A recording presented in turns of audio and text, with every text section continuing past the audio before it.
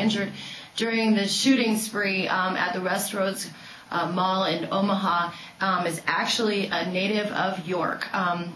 Brad Stafford, who was born and raised here, was a 1970 graduate of York High School, is actually an employee at the Von Mar store where the shootings took place.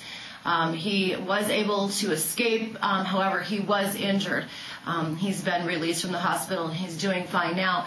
His sister, Risa Slazak, was in to talk about what she found out from her brother about this horrifying situation, and also to give us all an update on how he's doing. My son actually saw it on TV. He was in Omaha and actually saw it, and then he called me, told me about it.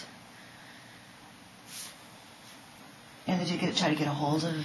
Yeah, I tried calling his house. I knew that his wife was there, and she hadn't been able to get a hold of him. They weren't answering the phone at the store.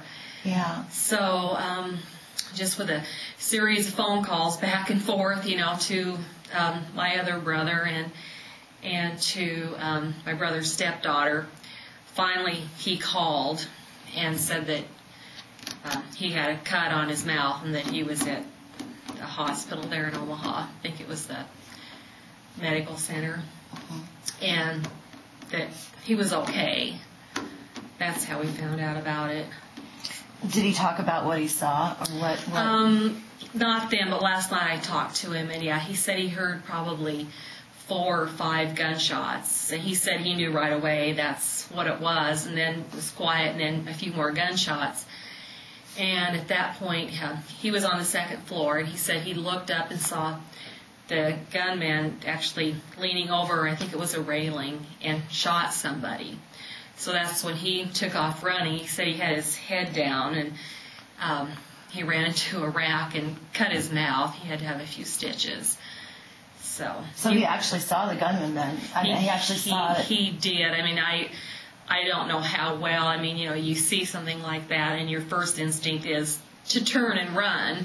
So, but yeah, he did see that, and he was lucky, that he just, got the cut on the mouth, but, he was pretty shook up from the whole experience. He just said, that he says, "I love you guys," and just, I said, he was just, really shook up, and I'm sure, even if he didn't say those words, that that's how he felt. He was fortunate that the cut was all that happened, and of course, your emotional health is important too, and that, that's something that he may have to deal with later, but he was more fortunate than some of the people. So again, Brad Stafford, a York native and 1970 graduate of York High School, was one of the people injured in the Wednesday shooting spree at the Westroads Mall in Omaha. Again, he has been treated and released. He's doing fine. He's at home with his family.